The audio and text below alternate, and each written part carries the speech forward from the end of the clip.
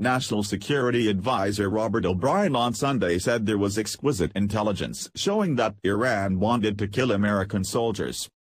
In an interview on NBC News Meet the Press, O'Brien defended President Donald Trump's view of an imminent threat as a reason to order the deadly strike on Iran's top general, Qasem Soleimani.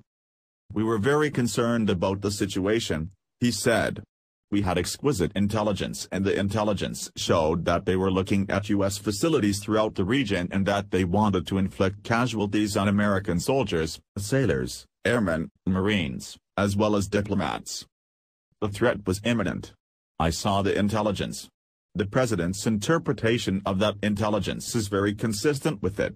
And so I think this has been a Washington thing," he said about arguments over whether 4 embassies were being targeted, and how imminent the threat was.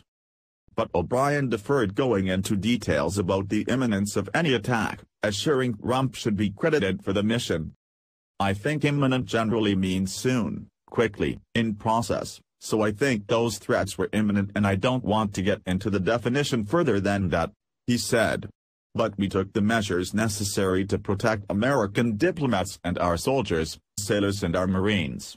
And I think what you see, because of the prompt action that we took, both with respect to the embassy in Baghdad, which they would have attempted to overrun and storm, and with the respect to our military bases that were hit by the Iranians with our ballistic missiles, there was no loss of American life in either case, and I think that is a credit to the President of the United States."